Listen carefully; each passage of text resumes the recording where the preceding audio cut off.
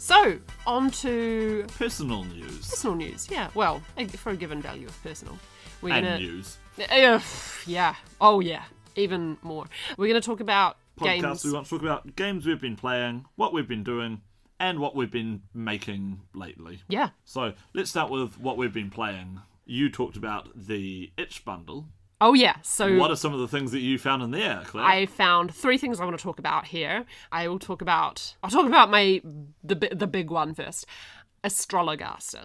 Astrologaster is great. Yeah, my brother told me, oh, Claire, there's Astrologaster in that bundle. You really need to play it. You will love it. And guess what? I love it. It's, oh my God, how do I describe it? It's set in Shakespeare's time, Queen Elizabeth I's time. You play Simon Foreman, a astrologer physician. So you basically are a doctor who diagnoses and heals people with the zodiac. And that is so me. I cannot even begin to tell you. I'm actually, secret, writing a game that uses astrology as a very important mechanic. More on that later. Much, much later, I think. Yes, this is not going to be the next project. Or Oh, no. maybe not even the one after that. No, not even that. Yeah, so Astrologaster, and you have... It's basically like a visual novel of, do you choose to tell your patient that there's something in Scorpio, which means they have a venereal disease, or it's in Aries, ruler of the throat. It's something's wrong with their throat. The decisions it's so are good. basically arbitrary each time. Basically, yeah. I mean, sometimes... As a modern person, you will recognize the symptoms of a disease and you will be able to make the correct decision because you know science, because you live in the 21st Quite often century. you're deciding what you want to tell the person based on what you think they want to hear. Yeah, exactly. I mean, that's so much of what astrology is about, right? But the thing is, the game is fully voice acted, so that's awesome. It's full of jokes. And the art is gorgeous. the art is like a pop-up book, and you actually have to drag the page across like you're opening a pop-up book. It's so beautiful. But my favourite thing about this game is that at the start of each chapter, sung in a madrigal style, like actually period proper singing, is this little song introducing each character, and it's so They're funny. always really tongue-in-cheek, Really, yeah. funny, and there's some really fun characters that you get to meet as well. Oh yeah, And you feel like you're having a personal relationship with each of them. Like every time Mary Payne shows up, I'm Mary. like, good God, not this woman again. Ugh. Simon Foreman is a terrible character. Oh, he's such a bad human being, but I love him. He's a wonderful mix of well-meaning incompetent and terrible person without any ethical standards. We've been playing over our dinners and breakfasts and stuff. It's basically like a soap opera for us. It's so good. It's a wonderful game. It's highly recommended. Yeah. So the second big recommendation I have out of that, and look, I have barely scraped the surface of this bundle, okay? Like I said, there's like 1,500 things in this bundle, okay? So if you got the bundle and you haven't really played around yet, you will be set for life. Seriously. So the second thing I Another really thing I liked... understand is quite good is this game called Prince of Cats. Oh, I wonder who wrote that. No, my next favourite thing, and I've only checked it out because it's very short, but you can play it for free. I think you can even play it if you didn't get the bundle. It is a sort of short story, interactive story. It's almost like a Lone Wolf or Finding Fantasy, like a pick-a-path thing, right? Called Draw 9. It's written in the Twine gaming engine, which is a very, very easy to use engine. I have used it myself. I made a game called Nightlight earlier this year, and it's basically an engine for telling pick-a-path stories. It's so... basically, you're a mage leaving the mage tower to go on like your big quest, your first quest, and the head of the tower gives you 9 cards out of a deck, and you're sent on your way, and you have to deal with the problems that you run into with these cards. and it's got a very old school feel. It's very atmospheric. There's always like this sort of element of like, you know, you've got these cards, but what do they really mean? What do my choices mean when I pick them? And it was just a lovely little thing for me to play on a Saturday afternoon, and I played it through a couple of times because I wanted to know, oh, what happens if I come to this decision point but I play a different card? So that was really fun. And the last thing I'm going to recommend for now from that bundle, I may come back to it the next time we do a podcast, the DesktopGoose. Not a game. Not a game. I, of course, highly recommend the Untitled Goose Game as a game, but surely you've heard of this by now. It was the biggest meme at the end of last year.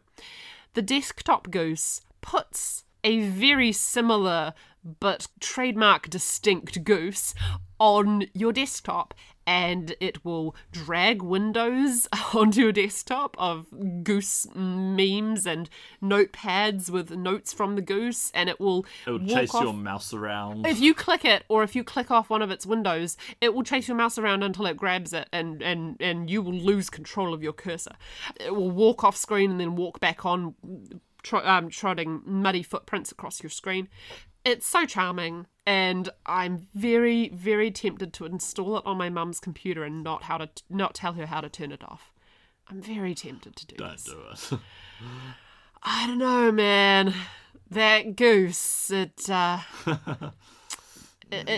whispering in my ear. Anyway, so meanwhile, for tabletop games, during the lockdown that we had recently, our local gaming store, King of Cards, who come with a very high recommendation. If you're in Auckland, they're well worth checking out. They ran a number of deals on Facebook for various board games so that they could keep the company afloat and keep paying all their staff. So we thought this was a great time for us to pick up a few new games at a good price, and also it's like a public service really, keeping King of Cards going. We got a small pile and we have been playing Takenoko a lot. Oh yeah. So you can see we are up with the times, because this is a the cutting edge brand new game from over 10 years ago now. No way. Are you serious? Is it really that old? It's about that old. I feel like I remember when it came out. Oh my god. Oh, it might be 7 years old. Yeah. It's old. It's old. But it's wonderful. So it's a game in which you have a garden with a panda in it. And so you're growing bamboo for the panda to eat. You develop new sections of the garden, you grow bamboo, and then the panda runs around and eats bamboo chaotically. And it's quite relaxing and zen in a way. Yeah, I love it. Just watching all the bamboo growing, and then watching this little hungry panda running around. So it's a lot of fun. We really recommend that. What's your tabletop recommendation? And my tabletop recommendation, I've been playing a lot of Dungeons and Dragons lately, as I said, trying to finish off some games.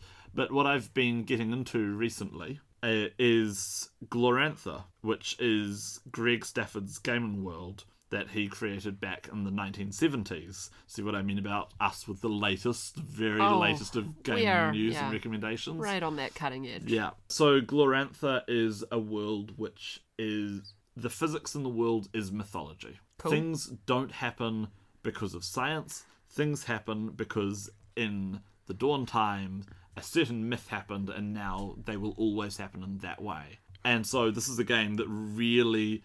this is a world that really engages with ideas of culture and belief and what it means to be part of a particular community or a different community. It's also a world that can be very tongue-in-cheek in times, which is fun, but it can also be very serious at other times. It's most famously the role-playing game for it is RuneQuest, which back in the day was the major competition to Dungeons and Dragons.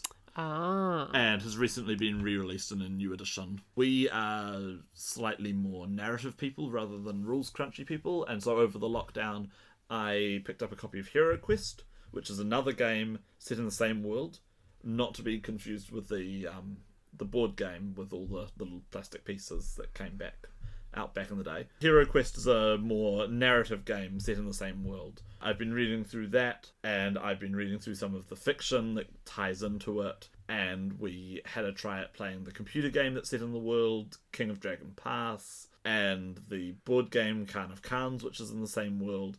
And it's a really, really deep world with so much lore and information and culture. Every single time I read it, I find something new and amazing that's just hilarious and fascinating and interesting. Cats used to be able to breathe fire, but in a myth that I haven't managed to track down yet, the dogs in the spirit time stole that ability from the cats.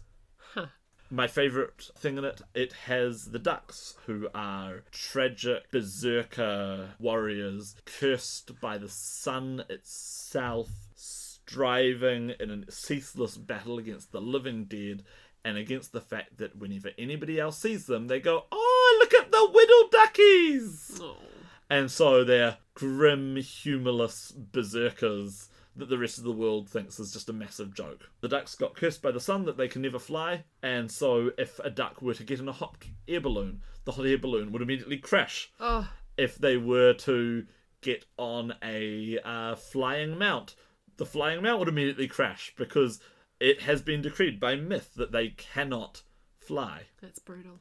And one of the coolest things about RuneQuest is that your characters can interact with the myths of the world by ritually reenacting them and then entering the god time. And depending on what you do, if you are a sufficiently amazing character, you can change reality by changing the myths.